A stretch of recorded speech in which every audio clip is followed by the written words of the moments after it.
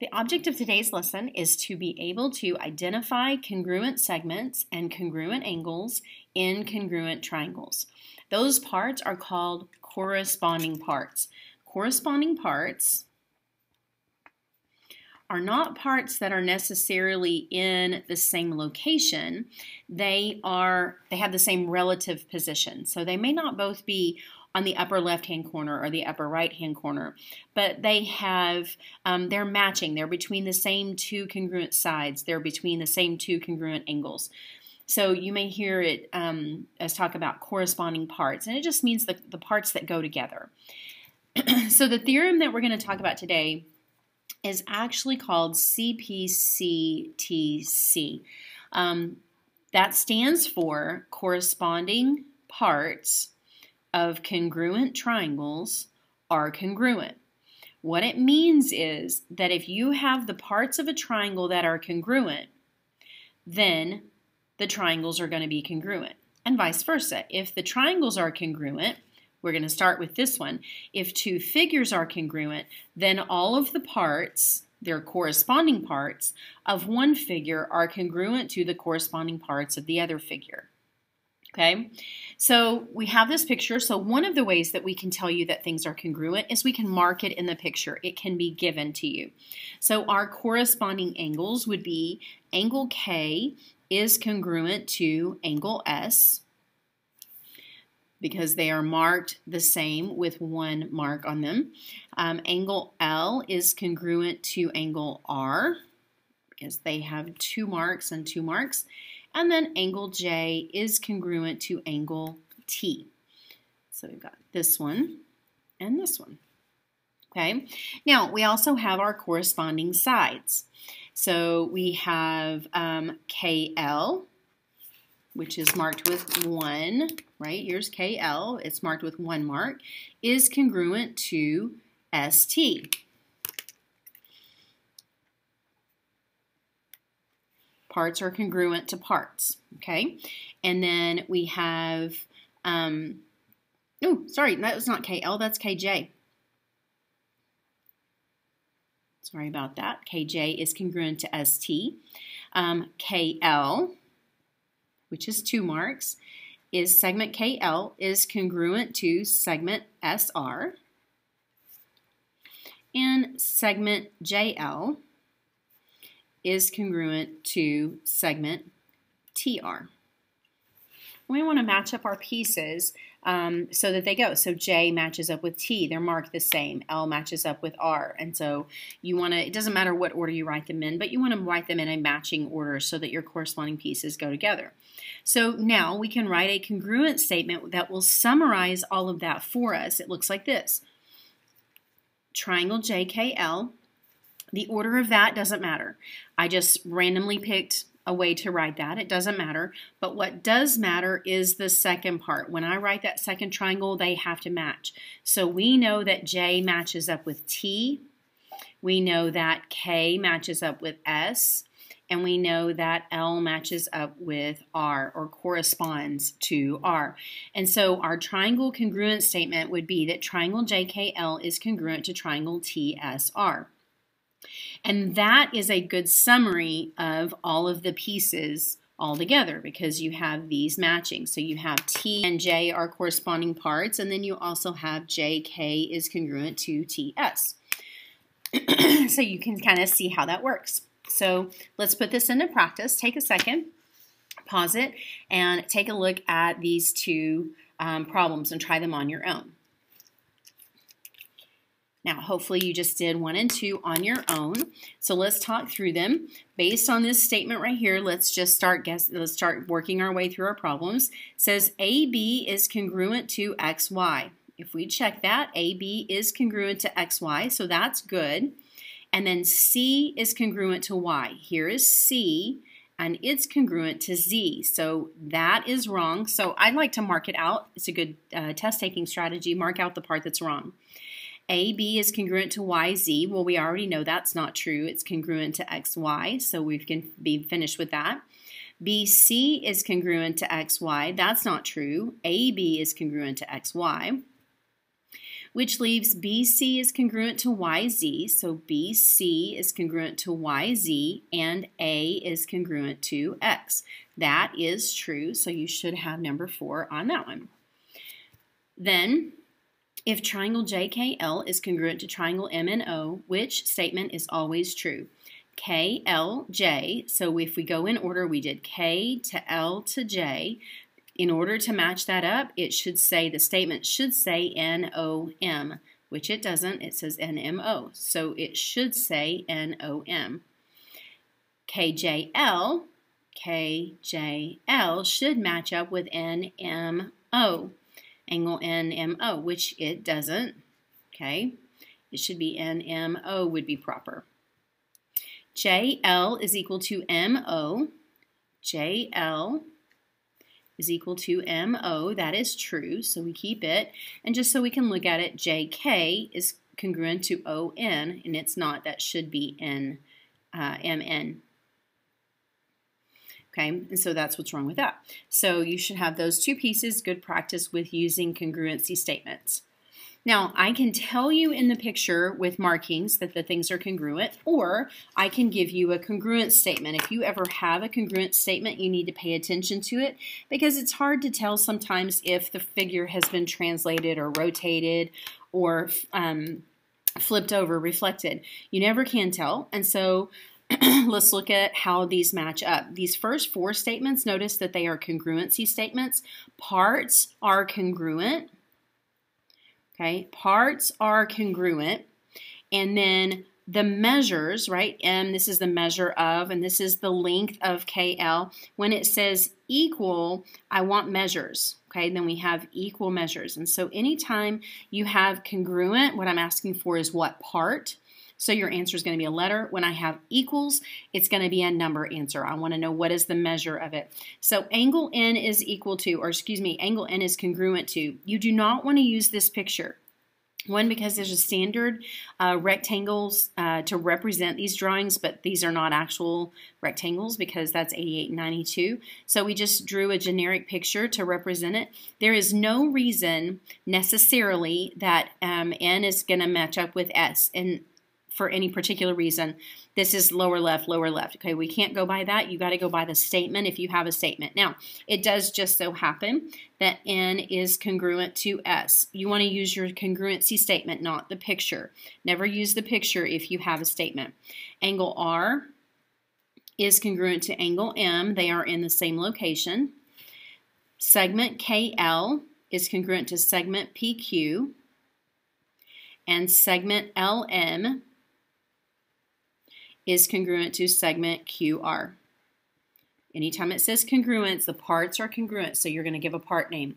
Now, E is the measure of angle P. So we need to see P matches up with angle K. It is corresponding to angle K. So that means if K is 88, then P is also 88 degrees. Then angle L. Angle L matches up with angle Q or corresponds to angle Q. So we don't know angle L, but we do know that angle Q is 92. Again, be careful. It's not always going to be to where everything matches up the way that it's laid out. Sometimes it'll be flipped over. Then it says KL. How long is KL? Because this is equal. So how long is KL? Well, KL is 2x plus 5, but I need a numerical answer. Well, KL matches up with PQ. That means that KL is also 22 because PQ is 22. So the length of KL is 22. The length of LM matches up with QR. So these are both 18. So LM is a length of 18. And then the value of X, so I want to know how big does X have to be so that KL can be 22. So we set up our equation. I want to know 2x plus 5 is equal to 22. So 2x, subtract 5 from both sides, you get 2x is equal to 17, or x is equal to 17 over 2, or 8.5. 17 over 2, or 8.5. Both of those answers are good answers. Okay, So congruency, you don't have to set up proportions or anything. That's like in similarity. If you're thinking about that, don't get confused. The parts are equal to each other, so you set them equal to each other. Okay, let's look at another one. In fact, try this one on your own. Pause the video and try this one on your own. Now, hopefully you try number 3. So the first one, it's important. Notice this right here, QRST is congruent to WXYZ. So that means QR, here's QR. QR is equal to WX, so I'm going to mark them the same. RS is equal to XY. ST is equal to YZ. And QT is equal to ZW. So we go through and mark all of those. Then you also want to mark your angles that are equal to each other. We have Q is equal to W. We have R is equal to X. We have S is equal to Y. And we have Z is equal to T. Okay, now we have all of our pieces labeled so that it's easy to see on the picture, and I want to find the value of X. So this is the variable X, not the point X. This is the variable X. So we have this angle right here. So W is the angle. It is 5X plus 5 degrees. That is an angle measurement. So we need to know the angle that matches up with, that corresponds to angle W. Angle W corresponds to angle Q. So angle W is congruent to angle Q. That means that 5X plus 5 is equal to 65. So you start your inverse operations, subtract 5 from both sides, and you get 5x is equal to 60. Inverse that, divide by 5 and divide by 5, and you get that x is equal to 12. I asked for the value of x. I have the value of x, and so I can stop there. Then the second question says to find the value of y. So I look through my problems and I find the y variable. Here's my y variable. Y minus x. Well, y minus x represents a side. It's this side wx. Well, wx, so y minus x, this is different. This x and y are the points. This x and y are the variables. These are capital letters. These are lowercase. So the side, y minus x, we know wx is congruent to QR. So WX, y minus x, is equal to QR, which is 6. Now, we have two variables, but remember in this previous problem right here, we found out that x was 12. So we are going to substitute that 12 in for x, because once we found it, it applies to the whole problem. We don't have to start over. Now, inverse, add 12 to both sides, and you get that y is equal to 18. And that's all I asked for on that question, so you can stop. Okay, so we can tell you that things are congruent because they are marked. I can tell you that they're congruent in a statement. Now, there's other ways that we can know things are congruent. We'll get some practice with that on these next couple problems. So on all of those, we said if two figures are congruent, then all the parts are congruent to the corresponding parts of the other figure. Now, the converse of that says if all parts of the figure are congruent to the corresponding parts of the other figure, then the two figures are congruent. Again, this is a part of CPCTC. Corresponding parts of congruent triangles are congruent. We're going to come full circle back to CPCTC when we get to the end of this entire unit. So let's see. So right now we need to know if all of the pieces are congruent, then the triangles are congruent. That's what we're going for. So let's look at each piece and let's look at all of our sides. Let's start with our sides. So AB is marked right here. AB is congruent to ED. AB is congruent to ED because it's marked that way. AB is congruent to ED. Now, we also know that the segment BC is congruent to segment DC. We know that because the definition of congruent is that they have equal measures. Since they have equal measures, it means that the parts are congruent. Same thing here, because these have equal measure, it means that those parts are congruent, so AC is congruent to EC.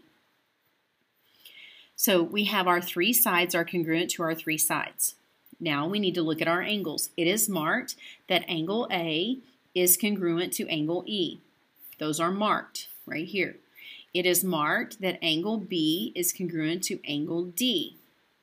So angle B is congruent to angle D. Now we have run out of markings, but go back to the things that we already know, and this is something that you always want to look for, is don't forget about vertical angles. You're going to need those vertical angles.